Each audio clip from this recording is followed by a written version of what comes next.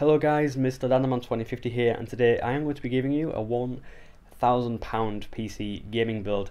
Now, yeah, a lot of people have asked me if I can do a £1,000 build. Now, I don't know if they're going to take this serious or whatnot, but I actually chose a lot of parts today to make a gaming PC, which is going to be just epic. It can play anything on Ultra. Now, I know from some benchmark tests that you can play Battlefield 3 with about 120 frames per second on Ultra at 1080p. Now do bear in mind the card that I've chosen, the graphic card, can play most games at 1440p, but do bear in mind you will need a 1440p monitor instead of just 1080. But yeah, I'm just guessing most of you will be actually playing your games 1080p, but yeah, this graphic card, this build will play anything on Ultra with at least 100 frames or more. Some more demanding games like Metro or something like that, probably less than 100, but it's going to be an epic build, and yeah, it's going to run anything on Ultra. I just want to kind of repeat that again. Anyway, to start off, what we're going to do is we're going to get the Intel Core i5, the 3570K. This is a 3.4 GHz Ivy Bridge processor for the socket LGA1155. Now this is a true quad core from Intel, and you know, it's an i5 quad core. These are just incredibly fast, and it will support all the way up to 2.8 GHz RAM. And yeah, it uses 77 watts. It's just genius. It comes with the integrated HD 4000 graphics, and it's just ace for what it is. You can fit a lot of RAM in here, and as you can see, you get a stock cooler with it. Now do bear in mind, we are going to be liquid cooling this build, so you know, we're going to be overclocking this to at least 4 GHz. I know it's the Ivy Bridge, you might not get to 4 GHz. I don't know what you'll actually get to with an overclock, but it's a nice build, and yeah, this processor is £177. To me, that's quite a lot off comparing it with £186 the other day. So what we're going to get is, because we're going to be overclocking, and this processor was actually the K version, the K SKU of the Intel Core i5, we're going to be getting the Corsair Hydro H60. This is a closed loop CPU cooler, so it's all closed loop. The water's already inside. You just need to put the water block on your processor, mount the fan to the case, and there you are. You have a water cooled PC. It'll be really easy. Now this is £60, and yeah, it's just, as you can see here, look, it's compatible with like a ridiculous amount of CPUs. So if you do kind of, you know, want to use this in another build later on, you know, you're going to be able to do so very easily. And just do bear in mind the new LGA 1150 socket that's just come out for the 4th generation i3, 5 and 7. It will be compatible for that as well. So that's £60. Yeah, the closed loop CPU cooler, it's just meant that you'll have water cooling. It'll just be really easy to do. You'll just love it. Now for the RAM, what we're going to be getting is right, I've made a mistake here. Well, we're going to be getting 8 gig of RAM. We're going to get the Corsair Vengeance, the low profile, 1600 megahertz. It's DDR3, and it's a dual / quad channel kit. Now this was a mistake. Please do, you know, forgive me for this, but yeah, we're going to be getting 8 gig, and we're going to be getting 2 4 gig sticks. Yeah, that will be £42, but it's going to be really good, this. And yeah, that RAM's fast, 1.6 gigahertz, as you can see there. Cast latency is 9. So moving on, we're going to be getting the Gigabyte GAZ77DS3H Intel Z77 chipset. It's for LGA socket 1155, so the CPU will fit in there nicely. It's £75.59, and it's just got everything. It's got 8 USB 2s, 4 USB 3s. It supports a load of processors in terms of the 2nd and 3rd generation Intel Core i7, 5 and 3. And it's, yeah, the RAM on this supports all the way to 2400 with a max of 32 gigs, so it's easily kind of upgradable in the future. Now, yeah, moving on from that, we've actually, for the actual GPU, we're going to be getting the Gigabyte WindForce GeForce GTX 770. It's an overclock version and has 2 gig of GDDR5 memory. The actual clock on this is 1137 megahertz, and the boost clock is 1189 megahertz, meaning, you know, this is just going to power through any game. And with, as you can see here, 1536 CUDA cores, it's just going to destroy any game you shove at it on Ultra. It really is. Battlefield's just going to look amazing, and stuff like Call of Duty Black Ops 2 and even Call of Duty Ghosts will run on this with at least 100 frames. It's just going to be epic.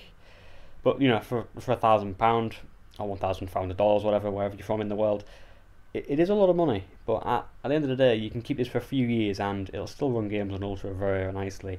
Now, since we're getting such a powerful kind of GPU, we're going to need to get a 600 watt Corsair Builder series. This is the CX 600M 80 plus bronze modular power supply. Now it is modular, we don't want a load of cables hanging out the back, so we're going to get a nice big case for this, and your build is going to look nice in a case. It's not going to be all cluttered, you're going to have a lot of airflow, because besides, just going back to this graphic card, it's going to pump out a lot of heat, because chances are you are going to want to overclock this, the same with the CPU. But it's got three fans, that's a big thing to point out, and it's going to be kind of blowing out a lot of hot air, so you want a nice power supply with like not a lot of cables at the end kind of cluttering out your build.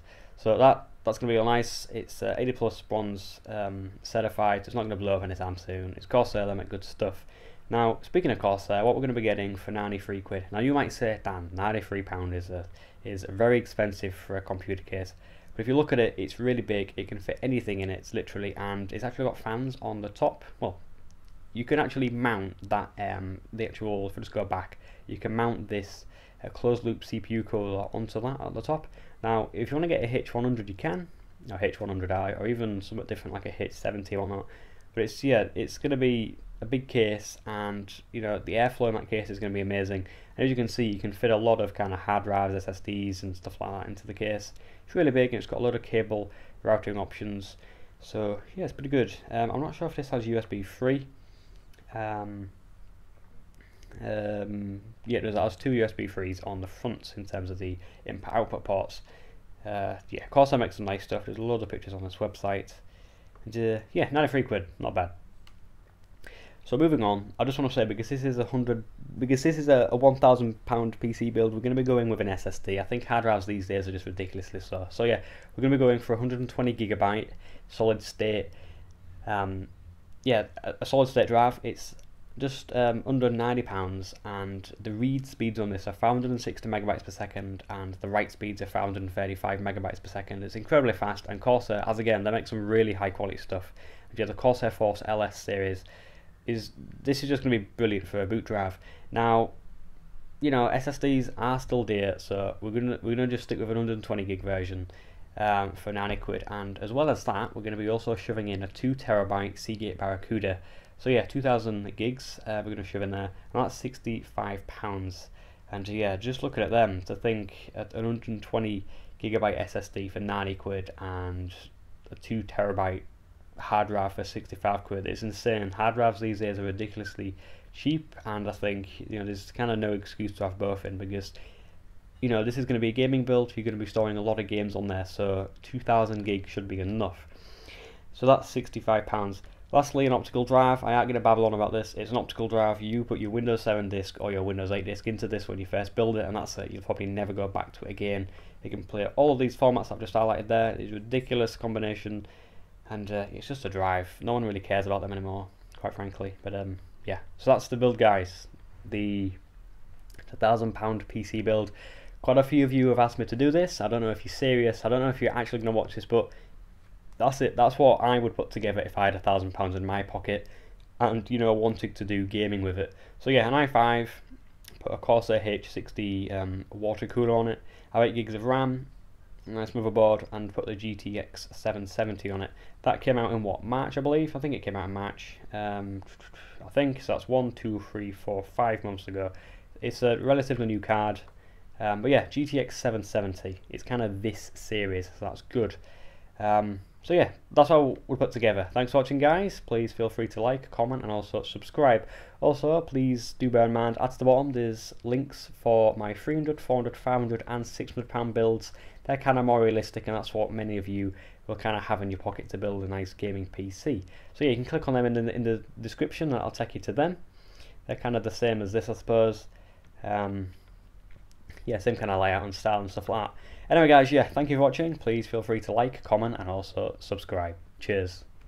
I just want to say, guys, I didn't mention on there, but just if you look in the description, there's an actual kind of Excel kind of spreadsheet there for to look at. It's just showing you how much the parts cost in the US and in the UK and whatnot.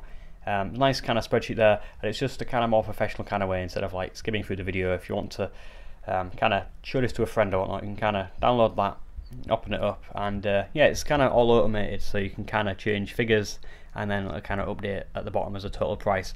But yeah, that's what I would put together, guys, as £1,000. Thank you for watching. Please feel free to like, comment, and also subscribe. Cheers.